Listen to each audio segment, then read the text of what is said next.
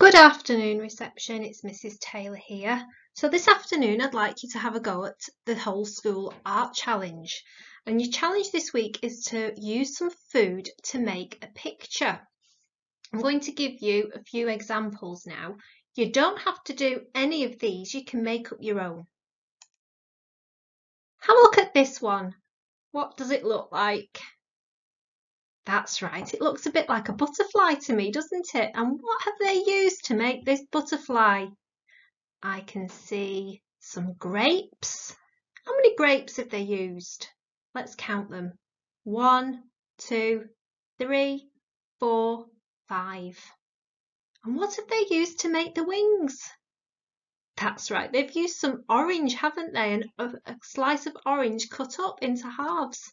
So maybe you could make a butterfly. You don't have to use fruit, you could use anything you like. Any other type of food. Have a look at this one. Oh wow, we've got a little bit of, looks like muesli there that the man is sitting on. He looks like he's made out of some peppers. We've got bits of celery for the water. And I think the fishes are some cereal. And the sun in the sky looks like a bit of pasta, all swirled up. That's really imaginative. This next one, they've used seeds to make a really fancy picture of a cockerel or a hen, I think it is. Really nice. That's very complicated. I don't expect you to do anything quite as complicated as that, but it might give you some ideas to use some seeds. In this one, they've used some rice and they've coloured the rice. Now you could use food dye to colour your rice, or you could use a bit of paint to colour your rice.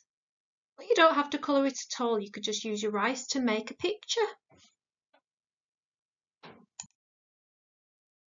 Here we've got a lion. And look what the lion's mane is made out of. Yes, that's right. It's made out of different coloured pasta shapes, isn't it? And we've got, oh, for his nose, I can see some tomatoes.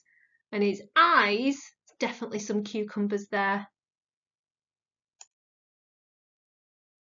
This is a nice one. This made me smile. All you need for this one is a slice of bread.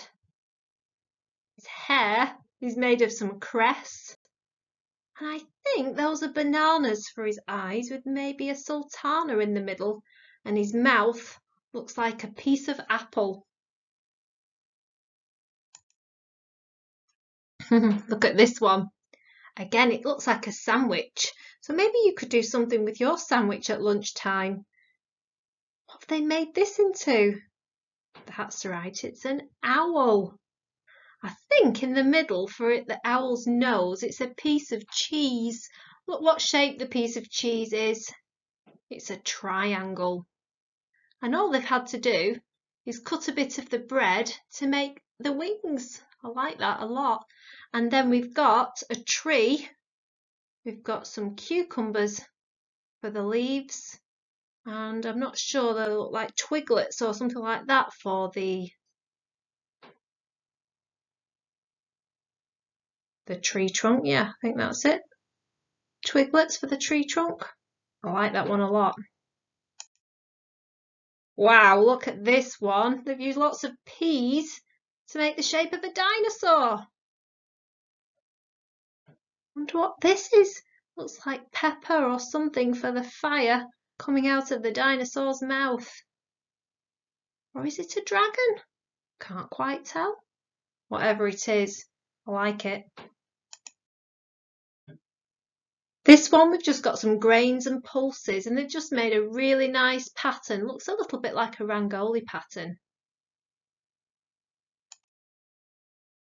Again, we've got a different type of lion using pasta. And this one, a caterpillar. Do you know what the fruit is called that they've made the caterpillar's body out of? It's called kiwi. So those are our examples.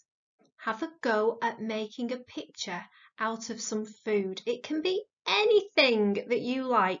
okay? I don't want you going in Mummy's cupboards without her permission, so make sure Mummies and Daddies know what food you're using to make your picture with.